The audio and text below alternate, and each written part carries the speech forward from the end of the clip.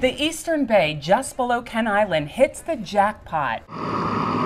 18 million juvenile oysters are pushed into the water in one day. We're going to use a historic reef to build it back up through this program. That program partners DNR with Oyster Recovery Partnership and Shore Rivers. Ellie Bassett is the Miles Y River Keeper for Shore Rivers. They brought it out on a boat, the Robert E. Lee, this giant barge. They brought it out to Eastern Bay.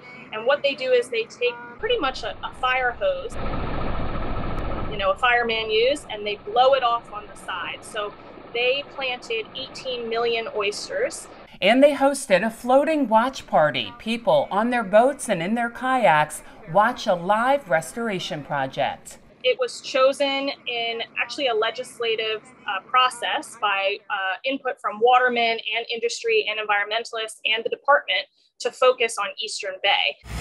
DNR has committed to fund the initial 70 million oysters. Shore Rivers and Oyster Recovery Partnership want to raise it to 100 million oysters by the end of 2023.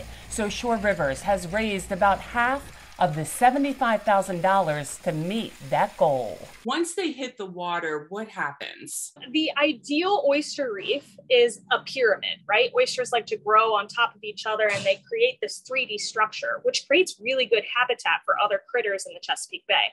So what we're planting is spat on shell. So it's individual shells that have a bunch of baby oysters called spat on it.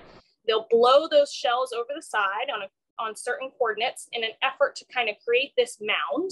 And then as those spat grow, the idea is that they'll produce their own baby spat and eventually we'll have this 3D reef right under where they planted from that boat.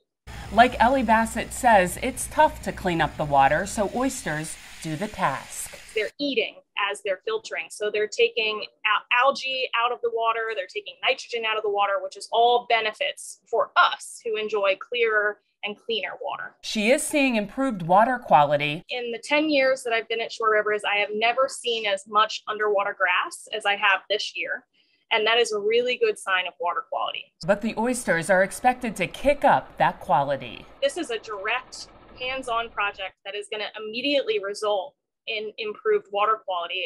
This was the second planting. The first one put 19 million oysters in the Eastern Bay in mid-July. You can look out for the announcement of another watch party as Shore Rivers is coming up with plans to host one again this summer. For Chesapeake Bay Media's Bay Bulletin, I'm Cheryl Costello.